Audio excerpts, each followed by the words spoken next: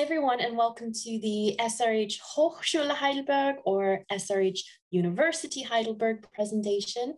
Together with my German university, we're going to talk to you about studying at our beautiful university located in Heidelberg, Germany. So just a little about me as your presenter. I also came to the university in 2015 to study in the International Business Bachelor program.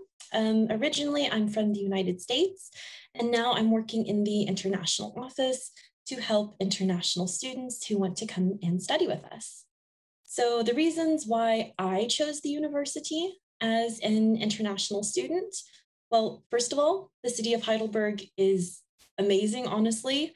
The student life is great. That's because around 25% of the population in Heidelberg are students. So that means there's lots of activities, lots of discounts, and things aimed at students specifically. And located in southern Germany means that you get the chance to experience Germany. You get a chance to go down and see Lake Constance. You can easily travel to France or to Switzerland, where we are, easily get to Austria. So the location is really, really good. The job market is also great here. If you are interested in staying in the area like me and many of my classmates, then it's good for you to know that Heidelberg is located in the largest technology cluster, not only in Germany, but also in Europe. So there's lots of jobs here as well. And I also chose the university for our teaching style, which is known as the core principle. And I'm going to go into that a little bit later on for you. So besides the International Business and Engineering program that Professor Dr. Leisenheimer is going to tell you more about, we do have a number of other programs in the areas of applied computer science or computer science degrees, engineering and technology, business degrees, or therapy degrees. Since we are a university of applied sciences and a private university, we do charge tuition fees, which you can see on the screen here. And as an international student, we ask that you pay your enrollment fee and your first year of tuition fees before you start your studies with us. This gets you basically the letter that you need for your visa and reserves your study place. So characteristics of the university. Of course, I could give a lot of reasons why you should come and study with us, but I picked these out as I think the biggest benefits that I realized during my studies that I think are really important for international students to consider, because it's not only where you go, it's not only what you study, but it's how you learn the material and what the benefits in the classroom are for you. So first of all, we have small groups at the university. Your classroom is around 20 to 25 people, and this allows you to have what we call contact hours with your professor, because we do practical teaching and practical testing. So it's very important you can interact with your professor. What do I mean by practical teaching and testing? It's exactly how it sounds. As a university of applied sciences, we focus on the practical. So we do that from day one in the classroom with you. You have to interact into small teams. You have to interact working on projects and basically getting each other through the study material. We are very, very big on group work, which is a huge benefit for you because not only are you getting the interaction and learning the material, but you're learning a number of soft skills as well, like how to meet deadlines, how to work with different nationalities, how to lead teams, how to act in a support role. So all of these things are a benefit when you go into the real world because you already basically have been studying almost like a job. So basically you're studying as a job for 2 years. The last thing on here, because a lot of students are interested in working during their studies, and honestly, most of the master's students do, there's a lot of global and international companies in the area that you can work for. So remember I said we were going to come back to the core principle? Well, when I was talking about working in those small groups, it's meaning that you are not only physically present in your class, You have to be mentally present and really take ownership of your studies. So in the classroom, this activated learning means you're going to do group projects, like I mentioned before. You could do a flipped classroom where you become the teacher and are teaching the material to your classmates, maybe for one afternoon. Of course, the teacher is guiding you through that. You might be doing case studies, or you could even work on project pitches with local companies in the area as well. So working on real projects and also presenting those results to the companies as well during your exams. What I really loved as someone who suffers from testing anxiety is our 5-week block system. So essentially every module that you have is going to be taught over 5 weeks. In the first week, you have the introduction to the material, and then you're working on these projects or case studies over the next 4 weeks. And in the 5th week, you have your exam. So you can see that it's very practical, and it forces you to work in these teams and really go in depth in the knowledge, just like you would in the real world. The application process, I think, is probably very similar to most universities. You do the application online. We check your documents. If something's missing, we let you know. Then we invite you to do an interview, not for every program, but for most programs we do. At the end of your interview, if successful, we give you a pre-admission letter. This tells you how to pay your fees. Again, your first year of tuition plus the enrollment fee. Once that's paid, then you get your acceptance letter, which is your final letter, and you use this for the visa process or to know that your study place at the university is reserved. And I know a lot of people ask this question, so I just wanted to go ahead and get it out of the way. What English do I need to study in one of the English programs? What proof of English, do I need to study in one of the English programs? You can see on the screen here that we take the IELTS, the TOEFL, Duolingo, and other proof. By other proof, I mean something like a medium of instruction letter. This would be a letter or an indication maybe on your transcripts that you had taken either your high school or your bachelor fully in English, which means we could waive the need for an English test for you. If you're unsure if you qualify for that or not, you can still apply. And if we need further proof, we'll just let you know. But usually a medium of instruction is totally fine. And for most programs, we are looking around a 2.5 GPA. I know for the international business and engineering, this is the minimum, the absolute minimum that you can have to apply for the program. Professor Dr. Leisenheimer will tell you more. But for the other programs at the university, we look for around a 2.5. A little lower might be okay if you've got some work experience. Maybe you've got a really good motivational letter. Maybe you've taken additional certificates. We look at you as a whole, everything that you've done.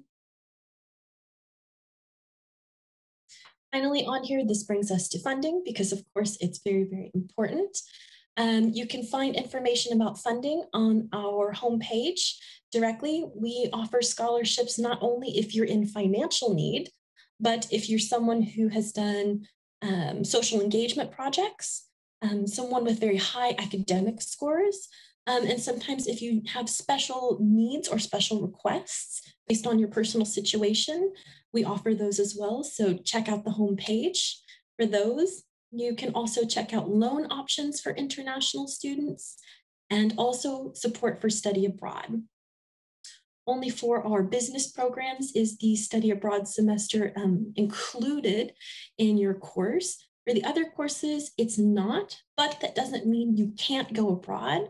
I'm not only saying this because I'm part of the international office, but I truly believe doing time abroad really, really shapes you. Both personally and academically. So we offer every student the chance to do at least their thesis abroad, and we do have financial support for that. Also on here, you can see the DAAD has a number of scholarships, and of course, I cannot forget to mention these scholarships available on my German university as well. Check them out for all of their scholarship offerings and information on tuition funding and financial assistance in Germany. So thank you so much for listening to my part of the presentation. If you have more questions, you can always get in touch with the university at studyinheidelberg@srh.de. If you want to speak with a student who's currently studying in the program that you're interested in, we are on Unibuddy.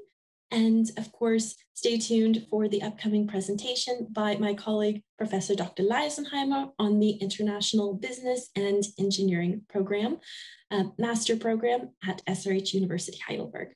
Thank you. So I'm going to share my screen now as well. Hopefully this works so you can see it. Yes, it's fine. Yes, we do. Okay, thank you. So welcome everybody from my side as well.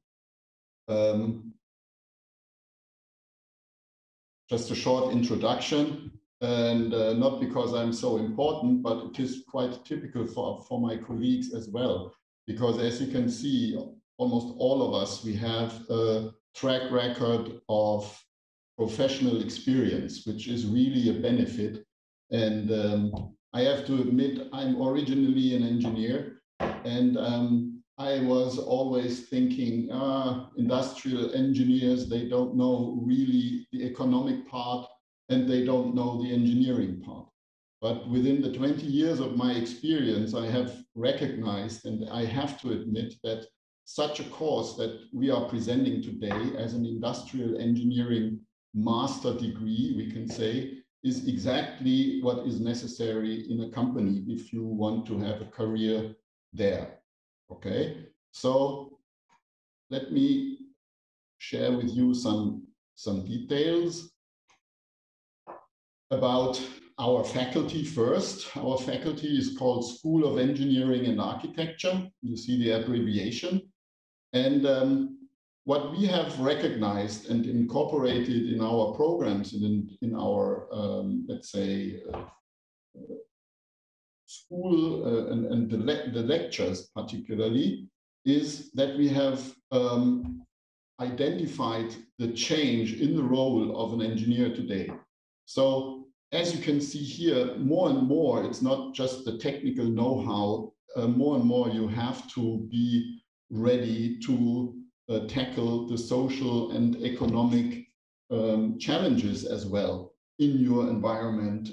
Also, if you have international and global business, then that means recognizing this issue, you are benefiting from my experienced colleagues, from those professionals that not only have a very good education in technical or in economical universities, but also have a long time experience in the industry, mostly in global industries. So studying international business with those kind of lecturers give you a first-hand impression of how management works in an international environment. And then, in order to be prepared, now, as you have seen in our core program, where we focus on competencies and not just only on knowledge, we make sure that you guys will develop those competencies that are necessary to not only survive, but to have a great opportunity in a career in a company. So what does it mean now, especially for this program, International Business and Engineering? As you can see, the degree you will get at the end is a master in engineering that will not only consider the globalization, within the lectures you will have, but also will lead you to cross-border trading of goods and services. Okay, not lead you, but that is the globalization. And as we can see in our pandemic crisis, how sensitive international logistics are in such a globalized world. And then also, what is even more important is that you will learn and train also considering cultural differences and the different political systems. For example, when I started to join management, I had teams located in India, Mexico, England, Germany, and Poland. Okay, so there are big cultural differences. And I had to learn this, let's say, by doing. But you guys in this kind of course of international business and engineering will be faced exactly with those challenges that I had to learn on the fly. So I think I can commit that this is a perfect preparation for your future management jobs in global environment.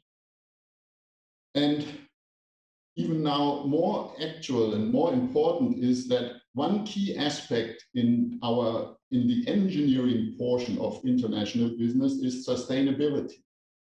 So you will learn how you can improve the efficiency of your company. A plant has to improve the electric power consumption, and therefore you have to come up with an alternative proposal. And this is what you will learn on the engineering side. So how does it work? How can you join?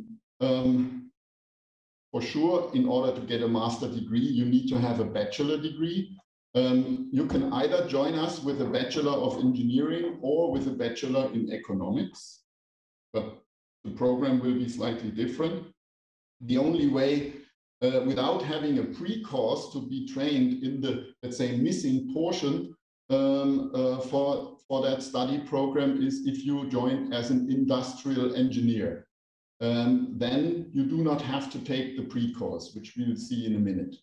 So as we have heard, you need a GPA of 2.5 and also a minimum of language proficiency that will be checked or that you have to show with the international, let's say, ranking system like TOEFL or IELTS. And then if you are a good candidate, in some cases also you will have to the opportunity to have an interview where you can ask questions and where we then finally decide if you can join or not. So that means if you are not an industrial engineer, you have to do a pre-course, a preliminary course that then in the overall time frame will be 2 years or 4 semesters. First semester will be this preliminary course, either business or technical, depending on your bachelor's degree. Then you have 2 semesters of classes, and the last semester will be a master thesis with a duration of 4 months, which you can do within the last 6 months in here. And without a pre-course, as I said, as an industrial engineer, it will take just 18 months, including the master thesis. How does the pre-course look like? So in the case of business studies, so if you have a bachelor's degree in engineering, which is the majority of our students right now, then you get a deep insight with a lot of specialists of my colleagues in business theory, business law, marketing and sales, finance, and even human resources, and so on. And then you get 30 credit points after those 6 months, and you are allowed to join the main course, the main program. We also offer that pre-course for those who have an economic background, so a bachelor in economics.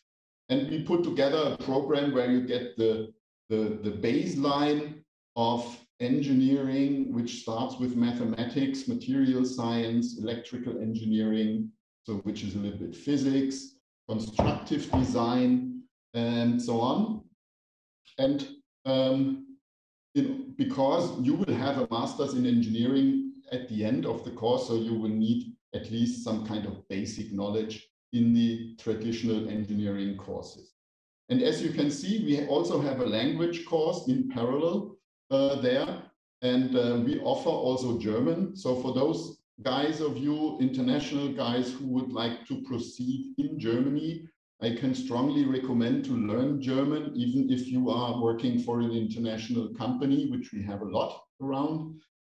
Nevertheless, not all colleagues speak English. So, and I see that those guys, international guys who have, let's say, a solid German knowledge, have much better opportunities to get a job in Germany. So this is the journey towards the end. That means you see the 9 modules, which is always such a color field, is always a 5 weeks block that we have heard from Bettina in the beginning. So you have 4 of those in a semester. Okay, then there is some kind of vacation period in between. And some of them, they are running in parallel. And as you can see already here, there are more kind of engineering type of modules and more kind of management and economic type. So it's a nice mixture of both, yeah, like it is for in industrial engineering in general. So how does it look like? In the first parts, you will have energy and sustainability, which are 2 blocks. Yeah, so 2 times 5 weeks, because this will be a big project that you have to work on. And then you will have some management courses about risk management and strategic management.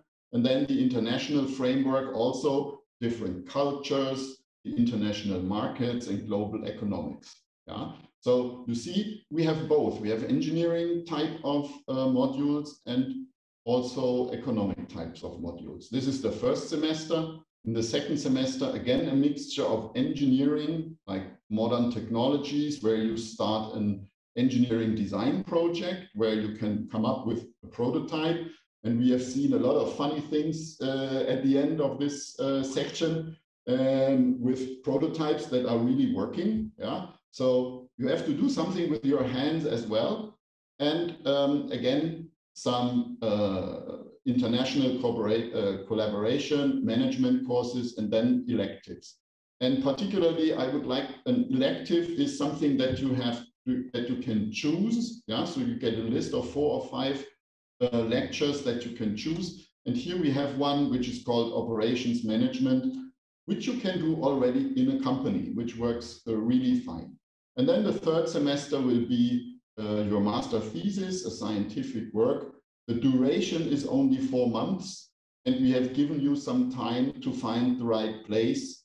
Usually our students find a support in a company which is around the university, which is very helpful also to get in touch with other companies. That gives me the opportunity to explain that, as you have seen, that we have a very condensed study program. There was no room for an additional official internship. Nevertheless, we have managed that you are able to do the same within your studies. So you have the opportunity to have 120 full working days per year or 240 half working days. That means 20 hours per week over the year. And that you can do in parallel. So the 20 hours per week you can do in parallel in any company. And many of our students just choose this company where they are working, for example, for the operations management elective, and then even can continue in their master program. So at the end, you are doing even more work as just 6 months of internship in a company, or maybe in several companies. Okay, or what you can do either more professionally linked to your studies, or you can for sure work just as a servant in a restaurant or in a cafe, also 20 hours per week. Yeah? So there is a lot of opportunities around our area to find first contacts with companies. And as you can see, there are many global ones like SAP, which is just a 15-20 minutes drive from Heidelberg, where many of our students are working, and they have a lot of English knowledge. You can also continue and do your PhD after your master degree, yeah, and those are some examples, and I will not go through all of them. I think you can read them on your own, of potential job titles, and then you can, if you join the career ladder, and you have the same job titles as a manager in those areas. Those are the contacts, and we have just switched the course director position. So my dear colleague, Professor Özdemir now is the course director for this course, and my colleague Sarah Neher is in the examination office. You see the contact numbers and the email, and if you have any questions, you can for sure refer to these guys who have the latest news, or if you have any questions also, you can send me an email.